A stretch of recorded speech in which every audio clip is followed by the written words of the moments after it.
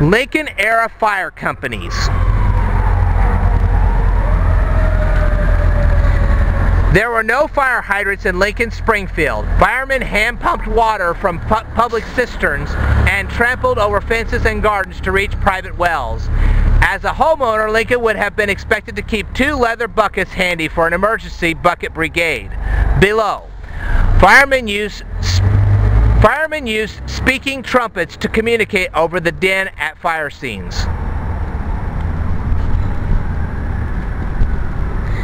Lincoln Springfield was vulnerable to fire. Crowded wood frame buildings, open flames in stoves, fireplaces, candles, and primitive gas lighting, ineffective alarms, muddy streets, and inadequate water supplies all combined to make fires potentially devastating.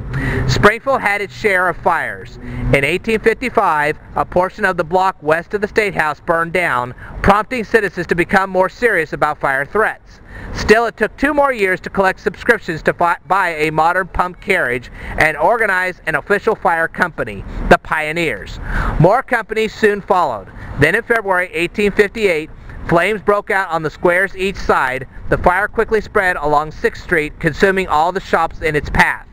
Rounding the southwest corner here on Adams Street, it destroyed more buildings, including Floorville's barber shop. Firemen saved as much property as they could by dragging it into the street. Lincoln reportedly helped carry the iron stove out of the dealer's burning drugstore.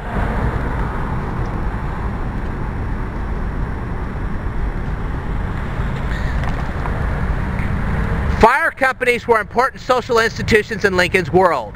Much like volunteer militiamen, volunteer firemen enjoyed parading in uniforms at community events and relished the parties, dances, and banquets sponsored by their companies. Companies would challenge each other in competitions to demonstrate their firefighting prowess. In 1858, a Jacksonville company came to Springfield for 4th of July festivities.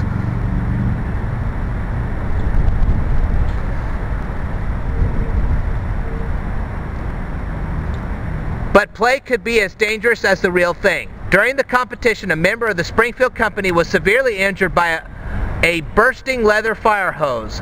In a banquet that day, Abraham Lincoln, an honored guest, offered the following toast to the hometown volunteers. The Pioneer Fire Company, may they extinguish all the bad flames, but keep the flames of patriotism ever burning brightly in the hearts of ladies.